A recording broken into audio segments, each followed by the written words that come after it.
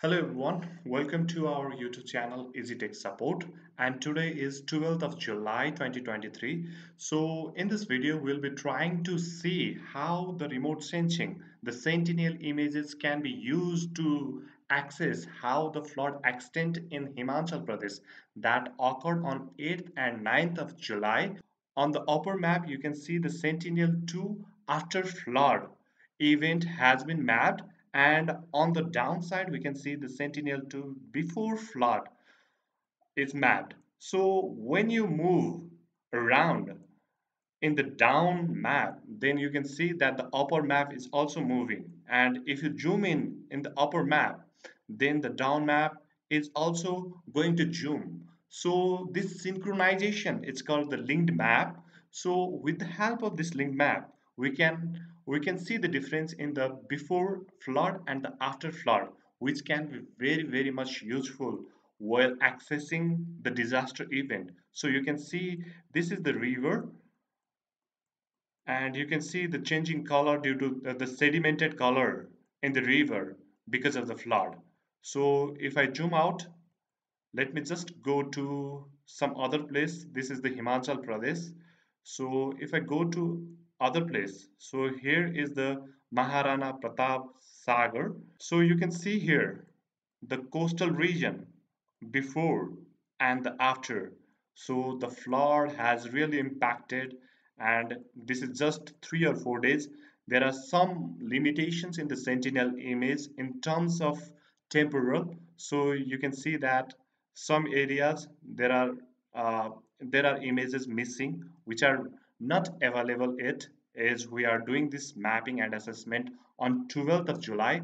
So after a few days, other part will also be available, and here you can see there are lots of cloud. So there are some limitations with the Sentinel-2 images, and later episode we'll be dealing with the Sentinel-1 images that doesn't depend upon the cloud cover. So we'll be doing that step by step. So let's just begin and focus on this tutorial. So we'll be building the linked maps. So here we can see the first step would be defining the region of interest here, and we'll be taking the GAUL, which is Global Administrative Unit layer. You can look for the GAUL here and learn a lot about the GAUL, the description, and other features can be seen from here. Okay, it's Global Administrative Unit layers. And if I will be selecting the India, and also we'll be selecting the Himachal Pradesh level 1 data, and here first we will be selecting the data set for after the flood event. We'll be saying that we'll be defining that is image 1 collection, and I'll be using the Copernicus Sentinel surface reflectance data. And here I am selecting the images before the event from 551 to 701. So I'll also be defining the cloud pixel. So I'll be selecting lesser than 10% cloud cover, as there are lots of images available.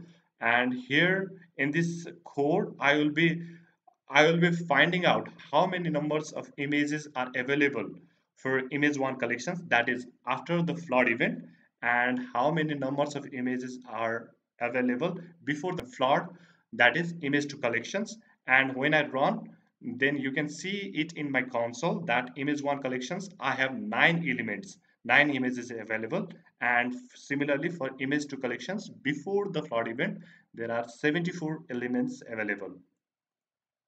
So I'll be merging these data sets, and here in the step 2 we'll be making the linked map.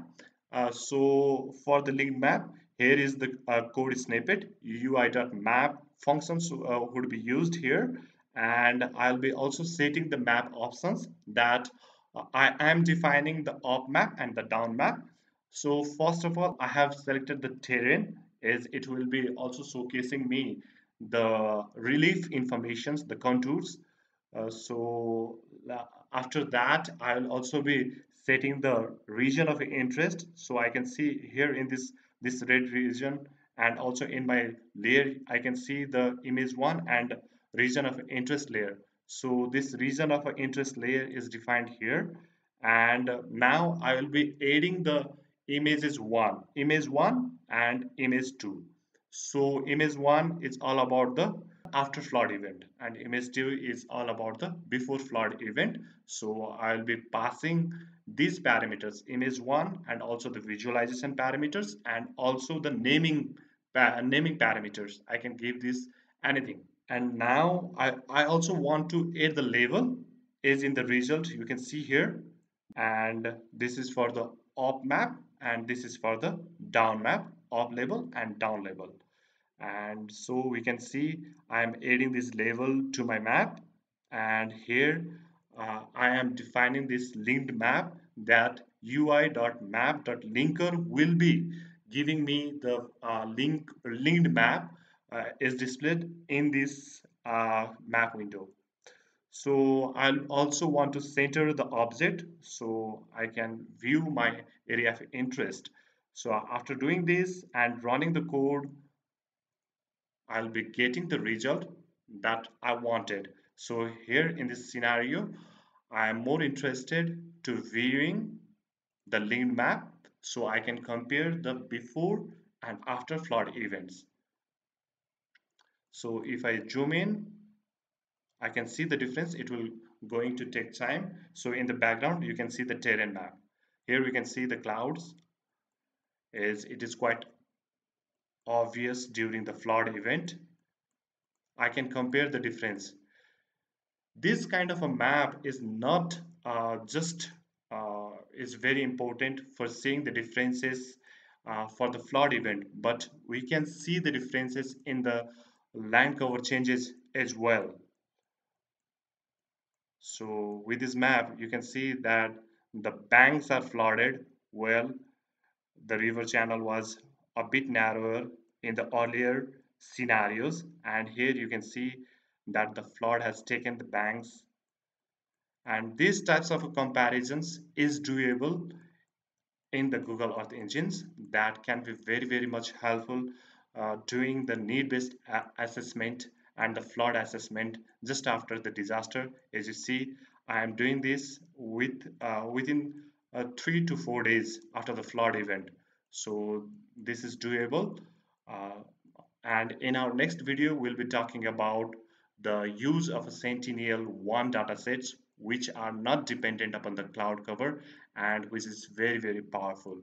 So till then, stay tuned and do like, comment and subscribe to our channel.